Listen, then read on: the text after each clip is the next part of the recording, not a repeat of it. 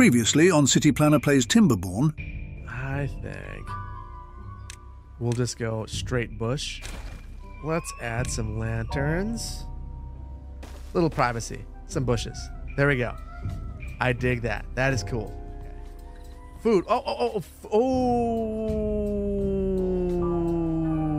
no. Well, you know what? At least we've built them an interesting place to die. Vainglorious, you died. I'm very sorry. I'm very sorry. I have let you down in particular.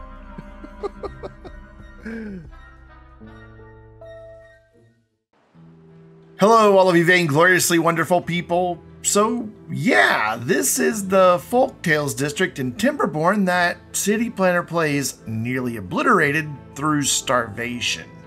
If you weren't there, this calamity took place during his March 14th stream.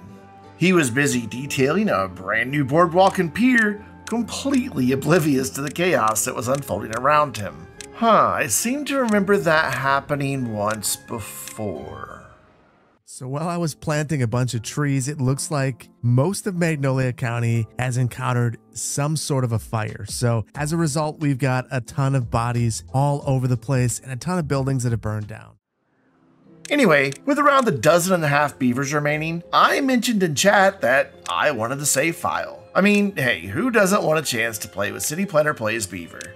My plan? Bring the district back from the brink of extinction. My first action was to pause the game and then pause every building. Every farm, every factory, even every water pump and house, it was all paused. Then it was a matter of taking stock of how many beavers were remaining, identifying existing structures closest to the district center, and strategically unpausing enough housing along with water and basic food production to keep things stabilized. Before we move on, I want to take a moment to talk about the beaver names you will see today. In the first part of the video, you will see beavers named after all of City Planner Plays patrons, YouTube members, and Twitch subscribers. There is a mod that lets him create that custom list of names. As we progress through today's video, those names will begin to disappear. I don't use that mod, so I couldn't add the names. Beyond that, I don't have the list of names of all of CPP's supporters, so I couldn't add them even if I did use that mod. And while I considered using my own channel supporters' names, it would have been a short list. I only have 4 supporters on Patreon, between a dozen and 18 subscribers on Twitch, and no one has become a channel member on my YouTube channel yet. With only 22 names maxed, it just wouldn't have worked. So you will see the game's default names start to appear pretty quick. Anyway, let's take a look at how I turned this district around. With everything stabilized, I was able to come up with a 9-part plan. Part 1, stockpile food and water to allow for slow and steady growth. I could have left things right where they were and still feel like I had accomplished my mission. The district was not going to starve to death. They were producing more than enough food and water to sustain them. Sadly, there was not enough resources to continue producing fuel and catalyst, so the dozen or so timber bots in the district slowly broke down. Don't worry though, we will see them again before the end of this video.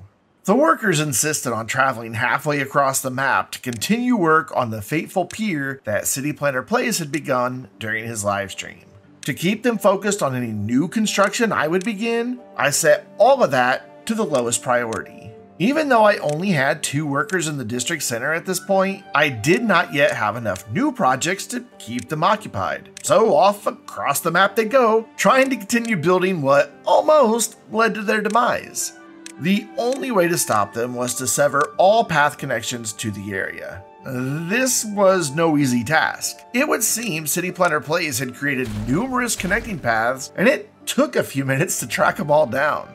I'd click on the district center to highlight paths, trace one to the pier and delete its connection, and then repeated that process until every building project remaining was unreachable. Just like the timber bots, I do not plan on abandoning that area.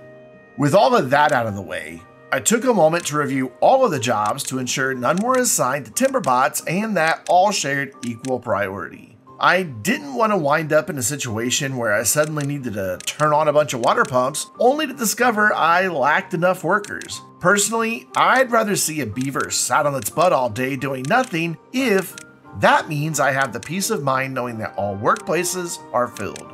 With the district slowly growing, it was time to move on to part 2 of my plan. Part 2 was, quite simply, making sense of all the levees, floodgates, and dams that CityPlannerPlays had built.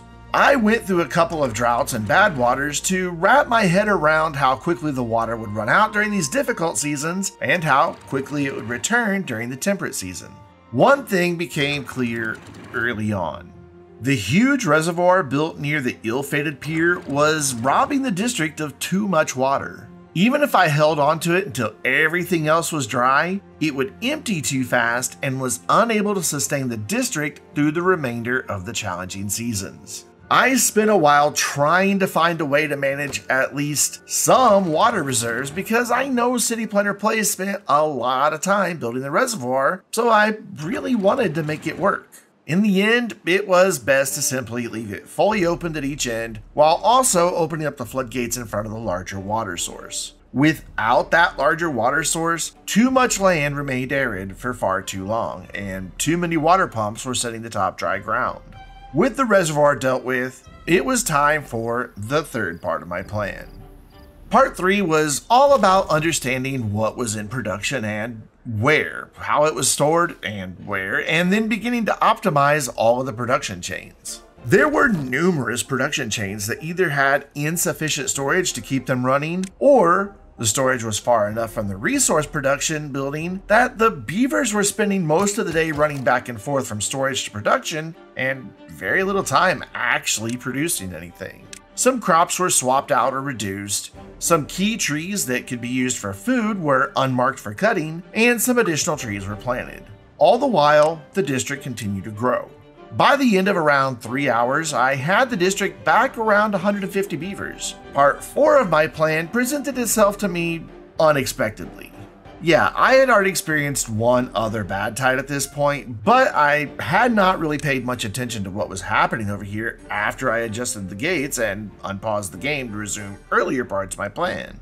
This area is what I have lovingly named Phil's Poop Chute.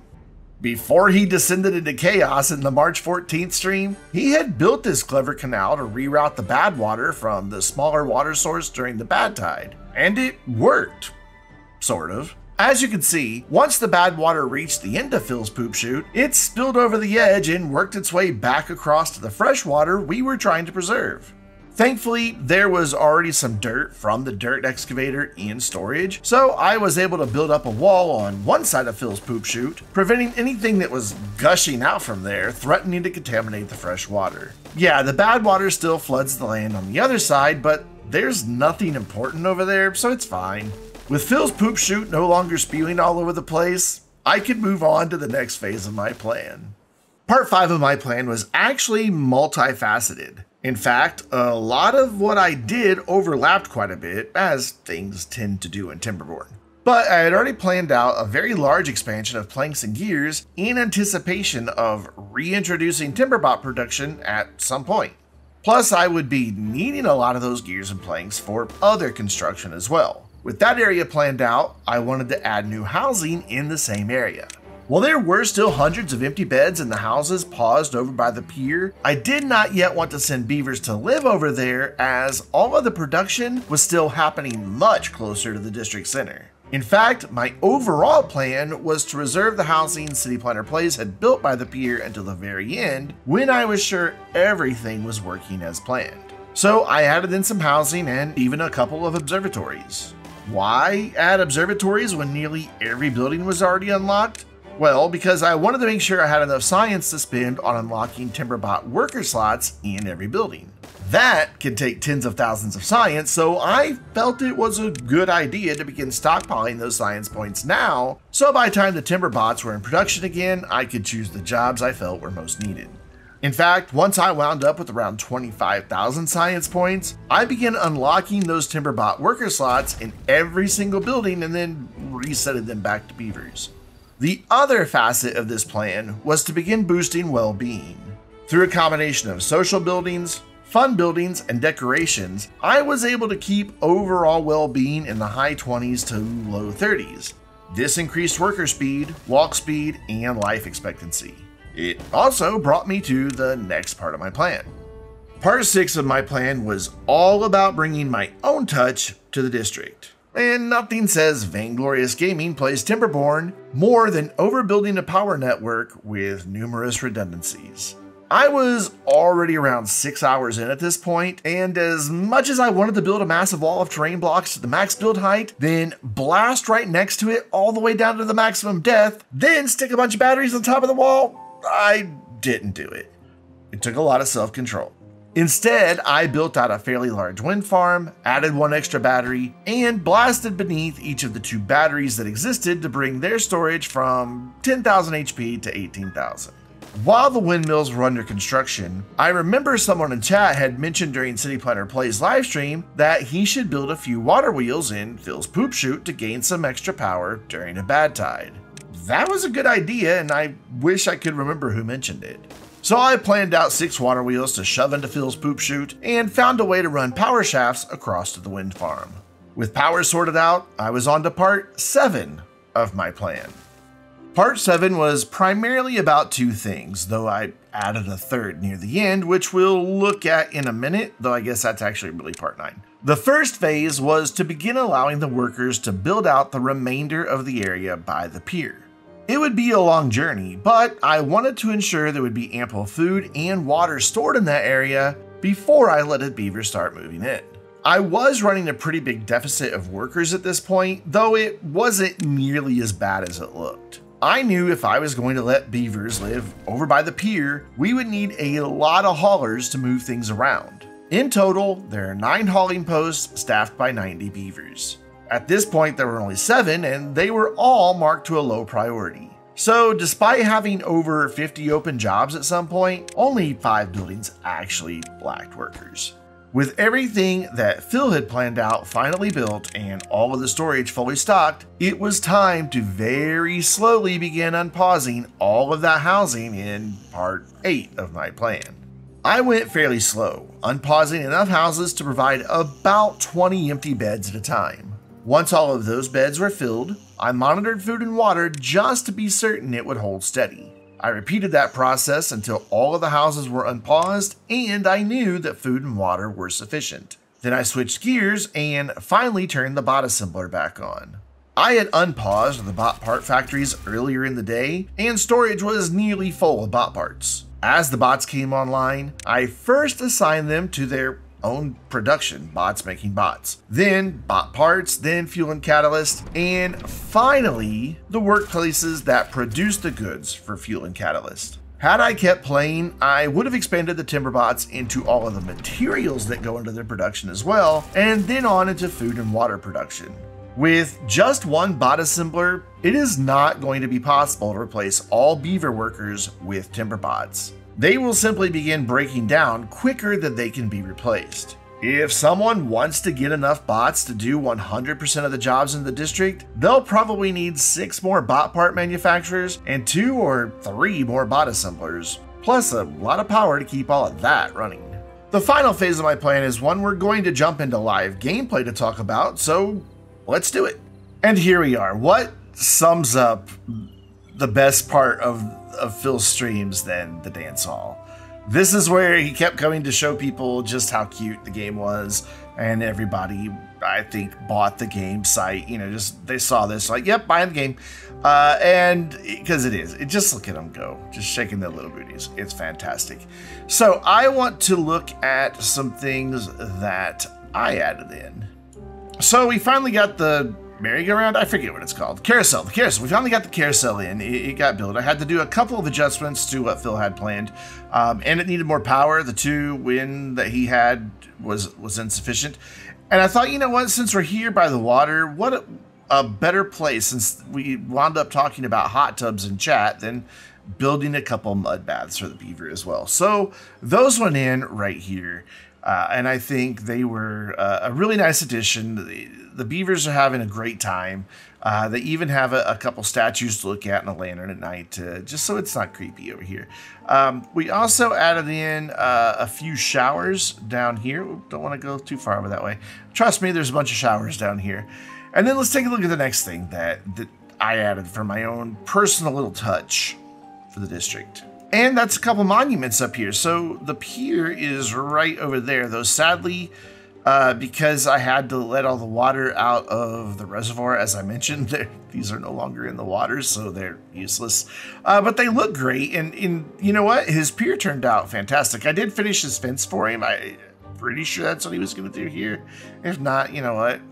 If he decides to pick the save back up, which, by the way, it is in CityPlannerPlays Discord, where I left off in the general channel, March 14th, around 7 p.m. Central Time is when you would want to look. That's the pier that he built. But then the final piece, I wanted to add something that I thought would be my interpretation of what CityPlannerPlays has taught all of us about having an attention to detail and using what the game affords to you to make something beautiful in the midst of everything that's functional. And I built a park complete with a freaking fountain.